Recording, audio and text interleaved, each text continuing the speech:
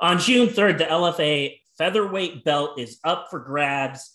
And today I am talking to the next featherweight champion of LFA, Mr. Michael Stack. Mike, how are you doing, man? Thanks for being here.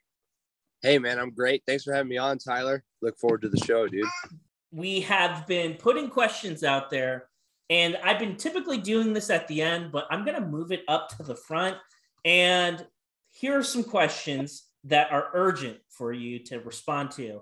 But before I do, you guys, like, how'd you get started in MMA? Or do you like Holly Holm or Vieira? Like, you guys need to work your game. I'm not asking boring crap like that. So I threw all those questions away. I kept the dope questions. I included some of my own. Question number one, Scott Coker versus Dana White in a cage fight. Who do you got and why? I think Dana White, man, to be honest with you. And I'm not just saying that because I think the promotion is better. I just think Dana could probably take Coker. Okay, so like just by like a knockout, huh? I think I think Dana White probably has better cardio than Scott Coker, to be honest. You know what? I think it looked like a Dada 5000 versus Kimbo Slice. It probably looked very reminiscent of that. It's possible Coker might stroke out and have a heart attack before like 3 minutes into the first. It's certainly possible. Second question, is there a unwritten rule book amongst fighters that only fighters would know about? I think once you start getting to a higher level in training, you start to realize that not every single sparring session needs to be an all-out war. It doesn't have to be like, I'm going to knock you out every practice, right? So when you're with your partners, you're supposed to take care of your partners, you know? So I think that is maybe not necessarily an unwritten rule because not everybody understands that, but once you start getting to a higher level, you develop and mature as a fighter. You start training smarter, and that comes with experience. If some guy wants to like glove tap with you and you don't, are you kind of a jerk if you don't tap gloves? Depends where you're talking about. Are you talking about before the fight, after the fight, during the fight? Okay, so but you're qualifying it. So that's a question unto itself. So you put certain qualifications out there in your mind, Mike, like when is it okay to touch gloves? And then like when would it be expected to touch gloves, like in a sporting way? And then for you, like what's just kind of out of bounds? Like, no, I'm not doing that. Look, when I'm in the cage and the referee is facing us off and he says, touch gloves and come out fighting, that's the time you touch gloves. So if my opponent wants to touch gloves right then, that's when I'm touching your gloves. After we've gotten to our corners and it's time to, get to business, at that point, I'm not touching your gloves because I'm focused on punching your face. And now I'm not touching your glove because I have any issue with you. I'm just not touching your glove because I'm focused on beating your ass and not getting my ass beat, right? So, but, there's times in a fight where it's a great fight. The dudes have been blasting each other, beating each other up, and they're both appreciating it. And one of them will initiate a glove tap or like a hug or something. And hey, man, if you feel compelled to do so, I have no problem with it. But for me personally, I haven't experienced that yet in a fight. I don't think I would be opposed to it. But really, when I'm in the cage, I'm there for business, and business is not done until, the fight's over or you're on the canvas sleeping. So, I mean, it's a brutal sport, dude. I don't have any problem with these guys. And, I've never had any issues with anyone or any kind of beef before a fight. And I'm glad, kind of, I guess. I mean, it's business, man. I'm here to make money and further my career.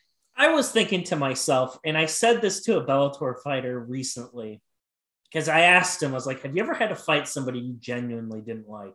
And he was like, not really. He's like, there have been a couple guys I didn't really care for, but like, no one's really got under my skin yet. I'm like, okay, pretend that you're about to fight somebody that really has got under your skin. He's like, okay. I'm like, before the fight, like, have you ever thought about like maybe not showering for a couple days? Like just being fucking ripe when you get in there? And he's like, dude, I didn't really think about that. But now that you mention it, he's like, I think I might resort to that. So that's not really a question. I guess that's more of a comment, something to think about moving forward. Maybe get a little ripe. Strategy.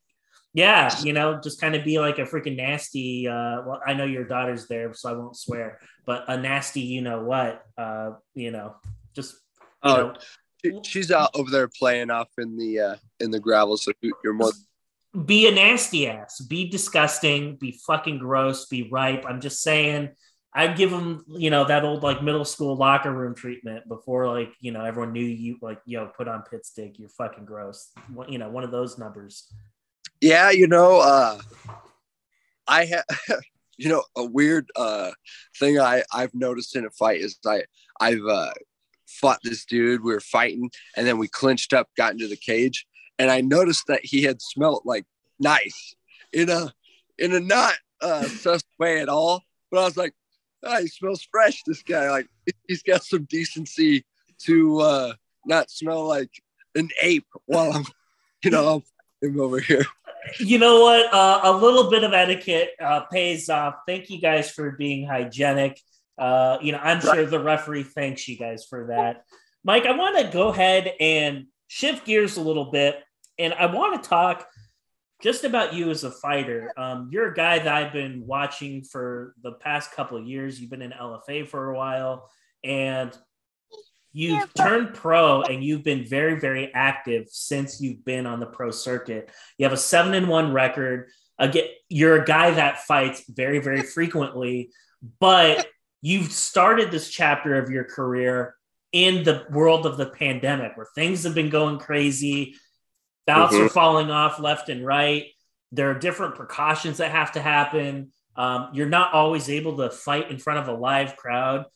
Just like when you think about all that stuff, and this has been going on for the past 2.5 years, is it going to be like weird or an adjustment of sorts when things quote unquote go back to normal and we're able to like pack arenas and stuff again? Well, my last fight with Kai was it was full arena again. And that was my first fight back to having fans, really. Let's see, because no. Actually, Jackson Philo had fans too. Jackson, Kyle, the last two had fans. I got to be honest with you, I don't notice a difference. I don't pay attention to fans in the arena. I'm like focused on what I have to do. The last two fights that I had, the fans were back. Kyle in New York, and then I fought Jackson Philo up in Vail, and we had all the fans back. I don't notice, I mean, I notice it when I'm walking out and people are screaming my name and stuff like that. But when I'm in the cage, I don't notice it at all. I'm focused on the task at hand. And, I think maybe that would be different at a higher level where the numbers are bigger of people in the stands and whatnot. But even in the UFC, they got guys fighting at the Apex Center, and that's barely full, right? I mean, like I don't know what their capacity is there, but it's not like minimal. Yeah. I'm sure it's not even as big as when I fought Kaio and Jackson Philo, right? So absolutely. I asked the question because I've always been curious, like your ability to like hear your coaches when you are fighting with no crowd versus with the crowd, and just able to like receive those instructions and hear what they're saying. Some guys don't have a problem because like they're trained to like hear their coach. I know it sounds weird to people who don't fight, but that's very much a thing. For you, has that ever been like an issue? No, I hear my coach. Me and my coach, my head coach, Ryan Schultz, we have a really good connection as far as like friendship, not only, as a fighter coach relationship, but we're friends outside. He's helped me with more than just fighting. He's helped me in so many different ways that I respect him. I admire him. I look up to him in a lot of ways. And because of that, our friendship and our bond, I think when I'm in those situations where like things are going crazy, I'm in a fight, Mm-hmm. I know I can hear him and pay attention to what's going on, right? And do what he is asking you to do, whatever adjustments he sees, right. And you're able to hear those instructions and then execute on them in real time. That is what separates a good fighter from a great fighter. Like, you have to be able to like make those in-ring adjustments as they're happening. And when your coach sees something, immediately apply that. Some guys are better at listening than others. Watch the UFC fights tonight. It'll be in the Apex. You'll be able to distinguish the difference. Talk about you stylistically. And I think what makes you a very dangerous guy to have to fight is you're very good at a lot of different things. Your striking stands out to me. You're very aggressive. You level change really well. Your clinch game is really, really good. The few times I've seen you get put on the clinch, you're able to dig for hooks, reverse position, dirty box, knee somebody, or get the fight down to the ground and ground and pound them. Like, you're good in all of these different areas of the game. Is there one area when you got started into the pro level that you really put an emphasis on in your game? You seem to do everything so well, but not everybody like comes from like necessarily a jiu-jitsu background or a wrestling background. So for you, what element of your game in mixed martial arts did you really like put an emphasis on? Every part of the game. I feel like, and I appreciate you saying that you think I'm good in all these areas, but for me, I feel like I'm not to the level that I want to be. I want to be perfect in every aspect of the game. It's, striking, jiu-jitsu. When I go up against these black belt jiu-jitsu guys, I'm like, damn, I need to be, I know areas in jiu-jitsu that I need to work on. And so I work on them. In my striking, I know there's areas in striking that I need to work on. My wrestling, my clinch. I know my weaknesses in each of the areas, and I try to maximize my abilities in each of those areas. So, I kind of think of like, this is my personality. When I was a kid, you remember those Pokemon games, those Game Boy Pokemon games? Yeah. Well, I knew guys, they would train one Pokemon, right? All the way to the max level, and all the other ones would be at, a little level. Right, so they had one really great one. My style has always been train them all, to the highest that they can be. And then when you're ready to hit that level, go there, right? So if the next gym that I had to fight, you needed Pokemon at like a 40% level or whatever, all of them were there, not just the one, right? So that's kind of just what I like doing. I want every area to grow together. I think you've been able to demonstrate your growth in all facets of mixed martial arts.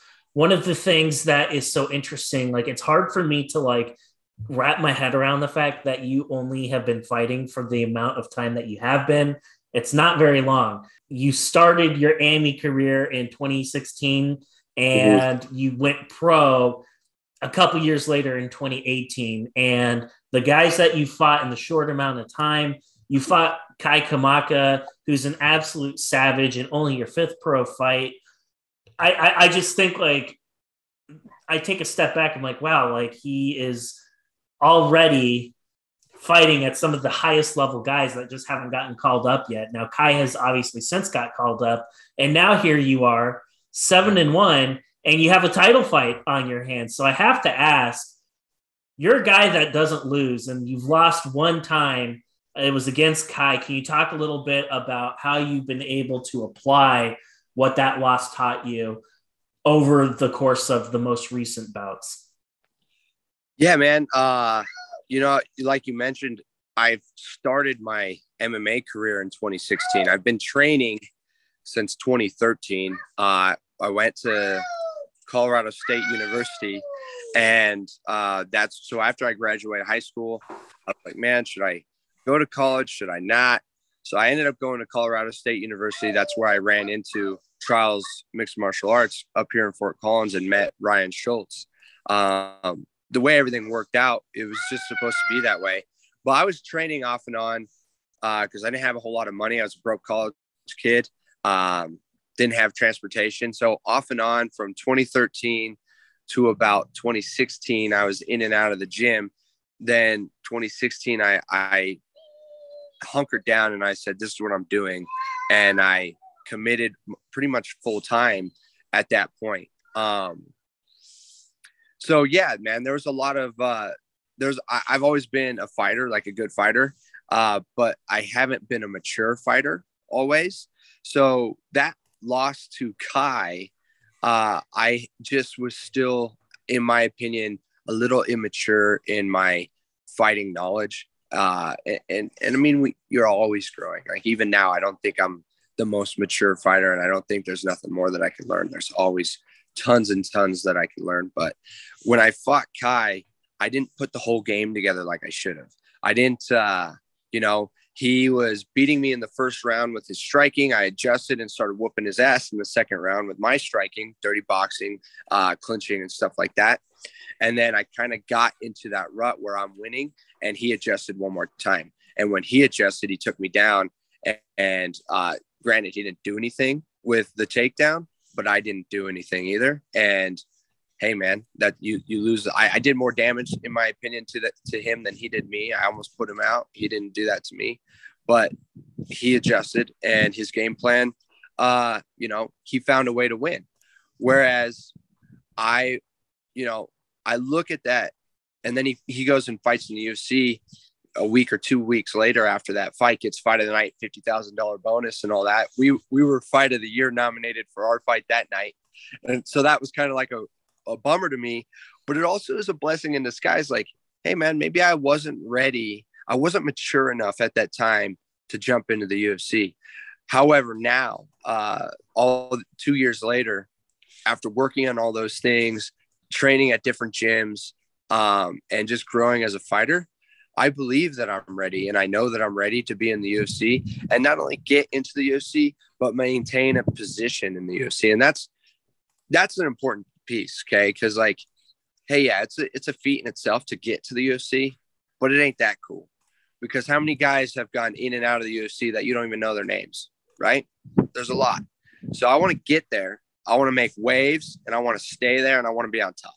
And that's where I'm now, as a fighter, maturing and understanding the game a little bit different, if that makes sense. It totally makes sense. Do you feel like it's one of those situations where you see guys that maybe get ahead of the curve before their time? And what I mean by that is, like, for example, they bite off more than they can chew, and they find themselves in the UFC. They're like your age, or maybe they're a little bit younger. And then it's like, well, holy shit, now I have to fight a guy who's like 33 years old. He's been in this game for a long time. Yeah, you tore it up on the regional scene, but now you're fighting like the best of the best, and you're on a 4-fight skid before you're even 30, and then the game's done with you. It's like, have you seen that type of stuff? Do you know guys that have like maybe bit off more than they could chew ahead of their time? I have seen some guys that they were, their records were great. They were beating guys like on the regional scene, like you said, but they were beating guys that were not very good. They were, they're getting finishes, and they're beating guys that have terrible records or just terrible skill level. What the UFC is doing, because they're a business at the end of the day, and they're in an entertainment business, right? Mm-hmm.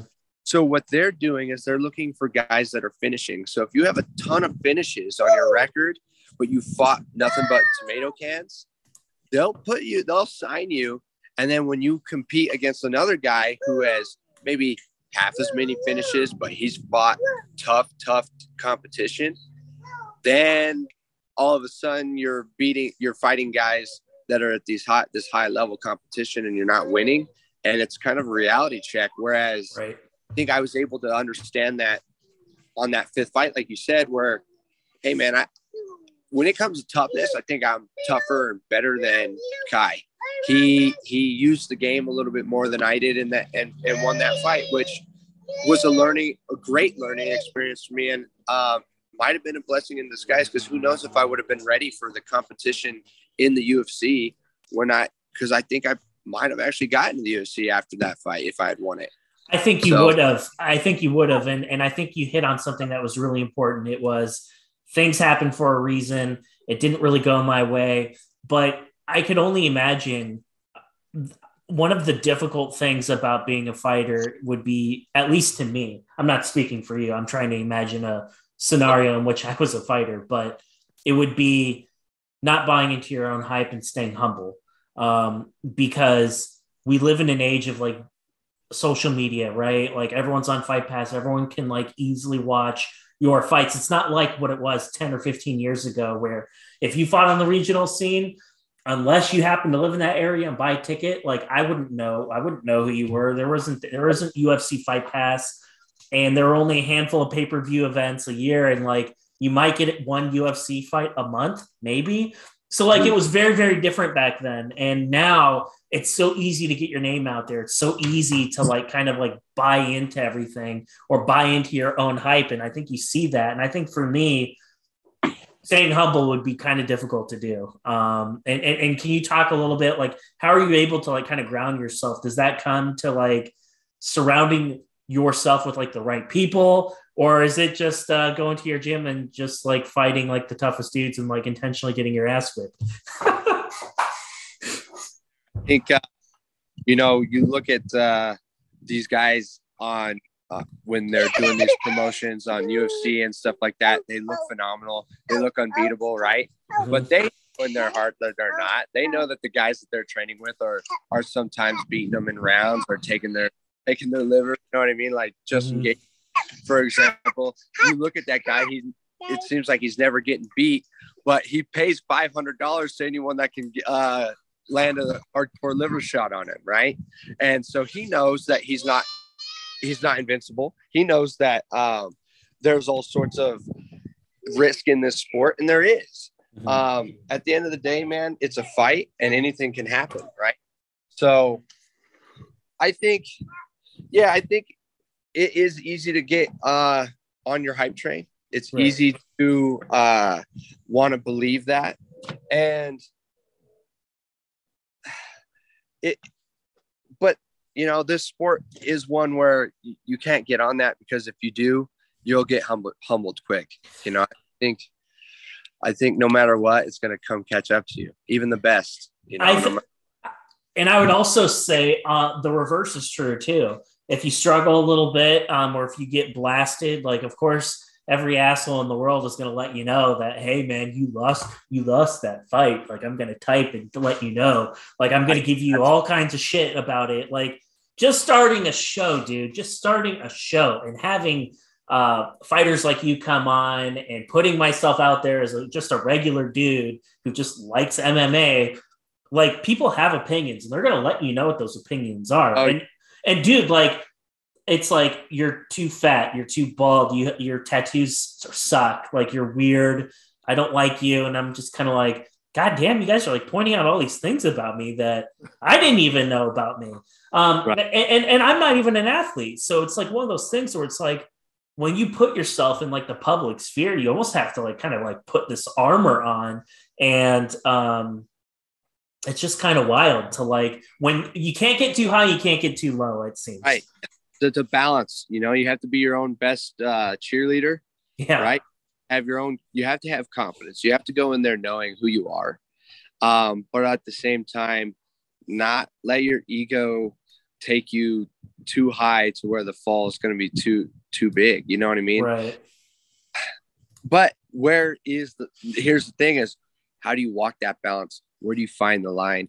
How do you walk it so that you are doing it all the time correctly? And maybe you don't, maybe sometimes you slip down, who knows? But it is one of those things. It's part of the entire game of MMA, life in general, where you just got to balance everything, But the fact that you're cognizant of that just shows that you have what it takes mentally to like get at the highest level of the sport. The fact that you're already aware of this isn't news to you. You've already thought about all these things. Those are the types of things that are going to like, those are prerequisites in my opinion. So like fighting at the highest of the high level, like everyone in the cage is a savage. Everyone's good. Everyone knows Muay Thai. Everyone knows Jiu-Jitsu. It's but it's like the other intangibles. Like, what are you doing outside of the cage to get ready? Are you more confident going in? Is your conditioning better? Like, they're just all these little things, and you perfect the little things, and you're golden. No, I agree, man. And I think on not getting built up on your own hype, I think one thing you just kind of hit on it a little bit is to your preparation. Yeah. Like, you are confident in yourself.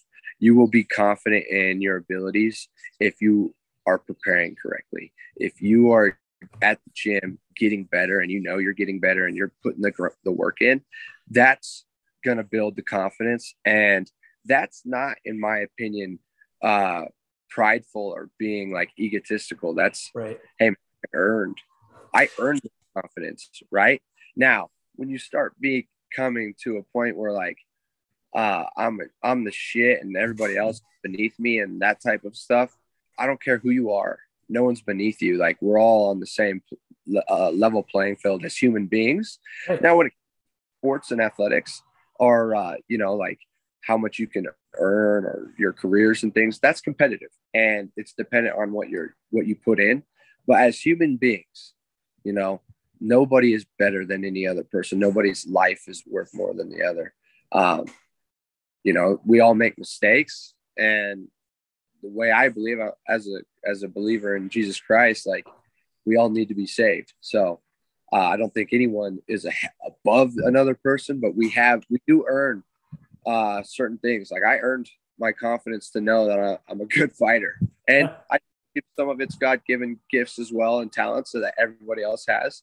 There's things that you can do I can't do. But yeah, I mean, that's kind of like my philosophy on it. I don't know. Yeah. I can't say certain though. You know what I mean? Yeah. I don't think well, I think it's one of those things, like, yes, I do believe that, like, imbued upon us all are like attributes, whether it's like physical talents or art or whatever the case may be. But the common denominator is the sweat equity that you have into whatever your trade is, right? I think that's key. And at your level, I actually, no, I won't quite say that. Let me rephrase. What I'm trying to get at here is, at a certain level of MMA, you can get by on just your skill. Like you're good. You have these God-given talents to bang better than like 98% of the populace. And you're fighting hobbyists. You're fighting guys that aren't really, they're doing it for beer money or whatever the case may be. You may not have to work as hard if you're not serious about the sport. You could probably get by on just being a naturally gifted athlete.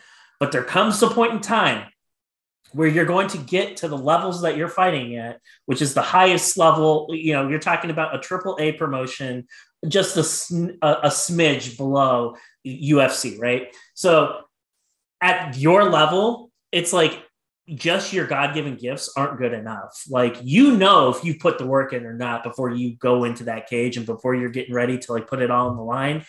You might like go on a podcast and say, bro, this is the best, most hardcore camp of my entire life. But like, when you shaved in the mirror and you were looking at yourself in the mirror, you fucking knew you didn't put in the work. You fucking knew you did. You knew you didn't cut how you should have cut. You knew that you could have done a little bit more, but you dogged it, and now you had to live with it, and hopefully it's enough.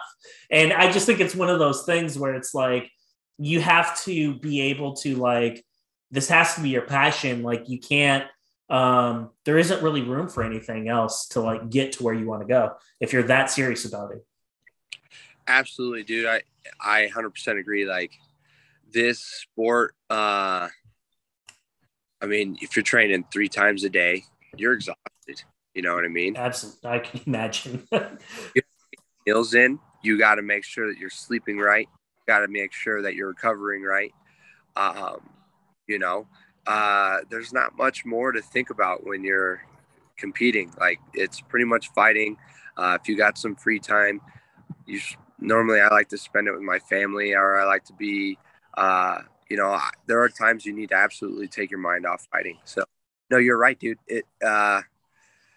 Most of the time, it's all fighting nonstop. Yeah. You look at media, all fight stuff. I don't have a bunch of bikini girls on my phone. I'm looking at dudes beat each other up with their in their underwear. hey, we got something in common. Me too. That is exactly my life. I have a regular job, but like when I'm not doing my regular job, when I'm not spending time with my family and my kids, I'm watching like 3/4 naked guys like fight each other more, and that's like my hobby, and that's a strange hobby now that I like am articulating it. When you put it that way, it's a little strange, but yeah, it's a little sus. That's definitely for sure, Mike. Only in that way. If you say it's cage fighting, it's way cooler. Yeah. Well, yeah, I'll edit all that out. Cage fighting. Yeah, I'm alpha. So, Mike, you obviously, when I think about it, it's like, wow, here we are so early on in your career, and you already have an opportunity to take on a very, very difficult opponent in a very high profile fight. I know you've headlined fights before previously in your professional and amateur career, but like none of the stages have been as big as the one that you're about to find yourself on June 3rd. I know that oftentimes I'll talk to guys and they'll be like, you know what, dude, it's just any other fight. I'm going to go out there. I'm going to do what it is I need to do. And I'm just going to try to like keep my nose in my work and not really think too much of it and just kind of focus on me. Right. I've also talked to other fighters who are like, oh yeah, it's a huge fight. I'm not going to bullshit you. I'm kind of nervous about it, but I'm confident that you'll see the best version of me when I actually get out on the cage. So putting everything in perspective out there as you approach this fight and knowing just kind of how close you are to getting a call to go on the Contender Series, to getting a call to just like, yo, can you make 45? Okay, cool. We need a 45er. Get in here. Knowing how close you are and how much this fight means, how do you approach it compared to some of your other ones?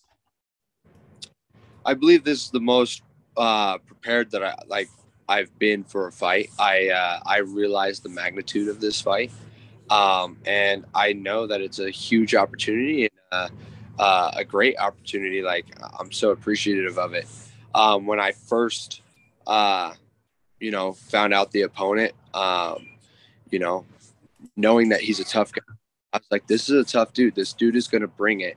And I have to go to a place where I know I'm going to outwork, outlast, prepare myself for an all-out war in there. And if it goes all 25 minutes, I have to know that I'll be in there all 25 minutes. Even if I'm beat the shit up, I can handle it, right? So that that gets you nervous. Don't get me wrong. There are times where I've woke up and I'm like, holy shit, like I need to be prepared. But that's what motivates you to get in the fucking gym, get in there and get your work, Like I don't want to waste this opportunity. I don't want to let this opportunity slip through my fingers. Like I've worked really, since I decided I wanted to fight in high school, I made that decision. Like all the things that I've done, the decisions that I've made all the way up to this point in my life have kind of I've made be a fighter.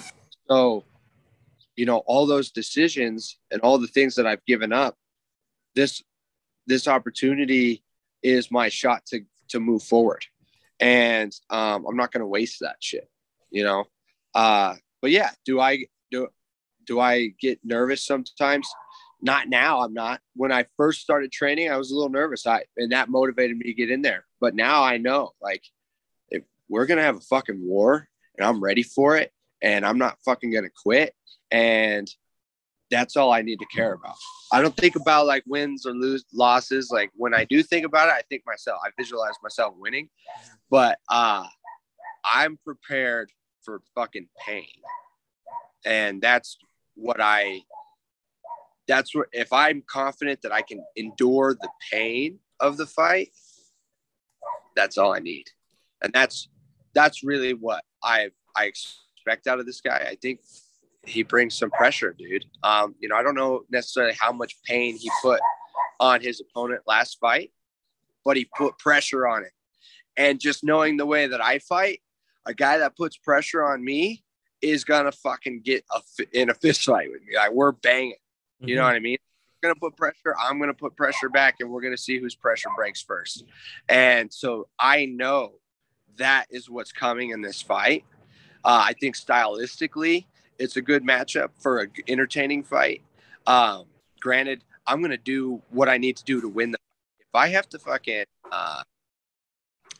sit on your ass and like punch you or whatever, like if it's a boring fight but I got to win it, I'll do what I got to do to win it. Don't get me wrong. I don't want a boring fight, but I'm not going to be stupid in the fight. But as far as when it comes to the pain aspect and things like that, if he does bring that, I have it. It's there. I will bring it back, and I think I will beat him. Your opponent, looking at him, and for those who don't know, Mike is fighting Jose Delano. He's 10-2, a very young guy. A lot of people think very, very highly of him. And I throw myself in that mix. I've seen him fight before. I did. The first time I saw him was in March of 2022. He put on an unimpressive performance. And this is kind of a shitty thing to say, but I'm not, I don't ever lie. I speak the truth. I do think it's fair if you're going to critique this guy, maybe a little bit. I think that 10-2 record is maybe a little, it's a little misleading. You start digging into like who this guy's fought, how long he's been fighting. Yeah, 10-2 looks good, but I don't think the caliber of opponents is quite what yours is. He fought a lot of guys that were in the red. He's fought some 500 guys, and not taking anything away from him. I don't know how it works in Brazil. He has proven himself against highly skilled opponents. He just did it in March. Is that like kind of a fair assessment that this guy, yeah, he's talented, but he really hasn't fought anybody like you before? Is that, I know that sounds generic, but would you agree with that statement? I'll tell you this, was a little bit more nervous to fight Kyle than I was him. Mm-hmm.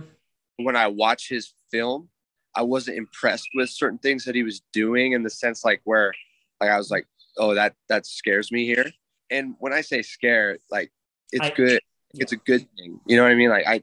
Like there's certain guys where you're about to fight them and you get a little tingle in your fucking nuts and you're like, shit, yeah, this is going to be, I'm in for a battle here. You know what I mean? It's like one of those, I don't know how to describe it besides that. Yeah. With him, I had to look at his fight style and like realize, oh, he's a pretty smart fighter. Because I think he is. I think he is he's a pressure fighter from what I saw. Do I think he's fought the kind of caliber that I am? I don't think he's fought anyone that will put the pressure like I have. That's for sure. And I'm mean when I fight, because I've been in a lot of I've been in a lot of street fights. And like, I'm not a dirty fighter, but like in a street fight, and I'm sure he has too, but like, you got to fight for your life sometimes. You know what I mean? And I look at losing in there as like, as in a different way. Like it can be fucking really serious. You know what I mean? Granted, maybe that's not the right way to think about it. Sometimes maybe that can put too much pressure on you. I don't know. I just know look at things differently. And I think I have a good mindset for competition. I have said this to a couple of different people. And I'll tell you because you'll laugh and think it's funny. When I think of all the people in LFA right now, the person who fucking terrifies me the most, it's you by a lot. Like, you're in the cage. That version of you, if I had to fight you, like like you're pretty intimidating and pretty fucking scary. Like when you're in there, like now you're just a normal dude, but like there's a different side of you that is absolutely terrifying. And like you were really pissed off because your last opponent didn't make the weight. Like, and that maybe just like built like a bigger, scarier version of you. Because I felt like you were you were punishing him for missing the weight, and like an even more nasty, that brought out an even more nasty side of your personality. Well, I'll tell you this, man, that last fight, there was a lot of stuff outside of the fight that I had to deal with. It seems like every single time I go into a fight, life hits me a little bit harder than the fight does. I I got sick the week of the fight where I was vomiting, puking, like on the toilet. I was pretty sick, like seriously sick.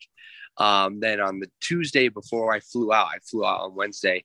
My dog was so sick. She was battling cancer for a really long time, and I had to put her down. And even through all that shit, I get to the venue. The way I normally cut weight is in the tub. They don't have tubs. I had to do it a wholly different way. But I made the weight, and I was cutting weight with him. I saw him cutting the weight. I was suffering. I know what suffering looks like. I was in there fucking getting it done. He was fucking off. So I was a little annoyed with the fact, like, nothing against the guy. He's a nice dude. Like we shook hands afterwards, and I have no problems with him. But I know what a tough weight cut looks like. His weight cut was not tough. And so all that stuff combined, dude, I was going into that fight like dry heaving. Like I had so much shit, but I knew I had to turn something up in here and say I wasn't going to lose, and I had to find a way to win. And I did that. That was another thing.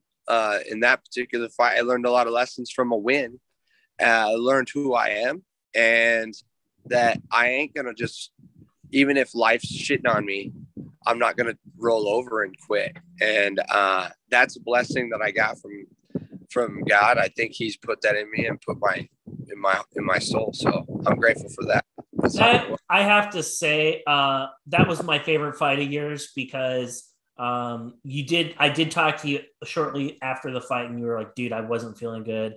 I was sick. So I knew that going into it, like, okay, may not have been like at like peak athletic performance as you typically are, but you've still managed a way to fight and get one over convincingly on a scary dude. Gregorio's like a big, scary guy. He's huge. I'm just like, Jesus Christ. Like that guy is fucking like a Greek god. And for you to like get a fight against a caliber of opponent like that to me was a coming out party of sorts. That to me was an affirmation that, no, I'm serious. I can beat guys like this. And the fact that I almost kind of feel in a way it was kind of one of those, like, who do we have in this Michael Stack guy? What is this guy about? Let's make him fight this Gregorio guy. If he can beat him, then we know we got somebody who's real serious. And you were able to do that, and you did it convincingly. And with that win, I was really happy to hear LFA 133. They put you up, and they're giving you a shot. That's got to be something really cool. And you must have been really excited to find out that you were getting this opportunity. Oh man, I feel so blessed. And again, dude, like I said, I was sick. My dog died. Almost missed the flight going out there. I didn't tell you about that. Like a whole bunch of shit was going on. My opponent missed weight. He missed weight originally he was weighed in his first time 156, 150 points. That's almost terrible. 8, bro. I asked him to get to 148. He gets to 148.6, and I said, I'll still fight you. But, I took a risk in doing that. My management was telling me that I could pull out. Even the LFA guys were saying, hey, man, like, we understand, like, this is a big weight miss. That's a big miss, yeah. You can pull out of this fight if you'd like. And I was like, fuck that, man. I put too much work. I put too much time. I had to put my dog down because I didn't know if I came back, if she'd, I didn't want her to suffer. So there's a whole lot of shit. And I think I learned a lot about myself from that. And I think, taking that fight and winning it earned me this shot. And I'm appreciative that other people saw it that way as well. I.e. the LFA. So, hey man, this is a great opportunity. Mike, before I let you go, I want to ask you just not so much about the upcoming fight on the 3rd, but more so like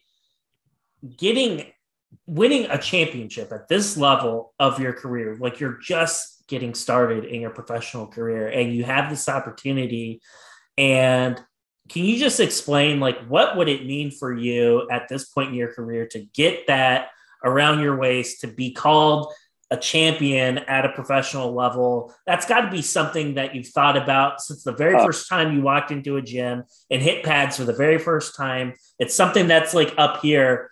And on June 3rd, it's going to turn into like a reality. Can you just talk a little bit about, like, what is that going to mean for you and your family? Hey, look, man, it's not just a professional championship. It's a world championship. I win this LFA title, I am a world champion. And yeah, man, that's a huge fucking thing for me. Like this shows to, like, I was talking to some teammates at the gym. When you win the LFA title, you did not have an easy road there. Like, they didn't give you easy fight to get there, right? You had to earn your way to get to it. And yeah, it means that I earned it, and I am a world champion, and I am ready for that next level. And that next level is the UFC. So when I grab this title, I know that I'm ready for the big show. And I know that the competition that I face in the big show, I'm prepared for. That's what that means to me. I'm like, yeah, man, it's going to be amazing feeling to have that belt around my waist, and just know that I'm one of the best in the motherfucking world. That's Hey, great. you know what? And it wasn't something that you just like woke up and decided to do today. This has been years in the making, and there are the tens of thousands of hours that are happening behind the scenes for you to prepare and get ready for this. Not getting paid for bouts, getting paid a couple $100 to fight. Like, there's the amount of sacrifice that's happening behind the scenes in order to make this a possibility. Like, that's not lost on me. I don't think anyone is ever really going to truly know what that's like unless they do it. But I have a pretty good idea. Needless to say, you're not getting paid $1 million to win on the 3rd, but I know it's close. It's gonna feel like I'm winning $1 million. Absolutely. And Mike, I want to give you the opportunity, because I like to do this at the very end of my shows. I know that you have a lot of people that work with you, that support you and make this train keep going. So if there's somebody that you would like to thank or shout out or anything like that, I want to give you the chance to do that. Hell yeah, man. I appreciate it. First of all, I would appreciate if some of your viewers would follow me on Instagram at michaelstack_MMA. I also have my own clothing company that I run. It's Filthy Street Apparel. So, what that's kind of about is like we talked about, man, you got to get a little filthy. You got to go grind. You got to get put that work in to do filthy shit, right? Like, have some filthy combinations, filthy tricks, whatever it is, you got to get a little filthy to get it done. So filthystreetwear.com is my website. You can also buy some of my Michael Stack fight shirts on there. So check that out. And then, obviously I want to say thanks to my coaching, Ryan Schultz, Steve Peters, Justin Houghton over at Pound for Pound, Trials MMA, and even High Altitude Mixed Martial Arts. Like, those guys have been, great resources and great just coaches and friends. So, I appreciate you having me on, man. It's been fun. Absolutely. The link to Filthy Streetwear, I'm going to go ahead. I will put that in the description for this video. And I'm on the website right now. You might notice a couple of people that are on this website. They may have been on my show in the past. I'm not going to give away any spoilers. You'll have to check that out and see for yourself. Please go and support Mike. Fighting is, I can't think of a sport that is like more paywalled than fighting. Not just if you're a fan of it, but it's a pay-to-play sport. And I promise you, they are paying more than what they're getting at this point in their career. So any single thing that you could do, even if it's just to follow, it makes a huge difference. I appreciate your time, Mike. And I'm looking forward to having you back on my show when you have that big belt, Absolutely, man. Right up there, man. So, Mike, appreciate your time, my man, and we'll talk soon. Thank you so much, Tyler. It's been a pleasure, man.